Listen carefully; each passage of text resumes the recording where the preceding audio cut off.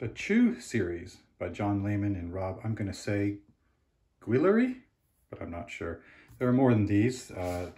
There's obviously volume 1, 2, 3, 4, 5, and 6.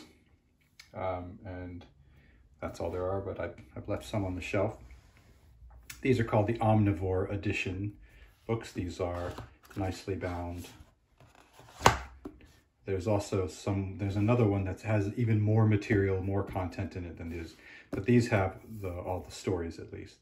So what is Chew?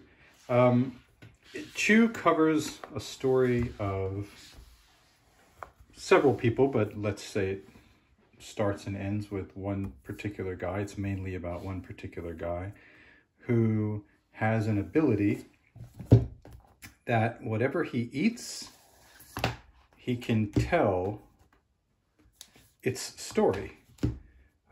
So if he eats an asparagus or something, he can tell how it was grown, how it was raised, and everything that happened to it. Now, this can be traumatic for him this is really traumatic for him. He doesn't like to know the things that went into the food at that level, and the not exactly feelings and emotions of the plants, but certainly of the animals.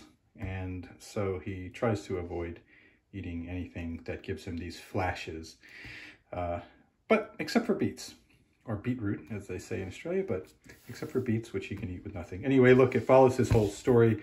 It is, he becomes something of an investigator. He starts off as an investigator, but it is a silly, fun, but also it's a silly, fun story, but it also has moments of real power and emotion.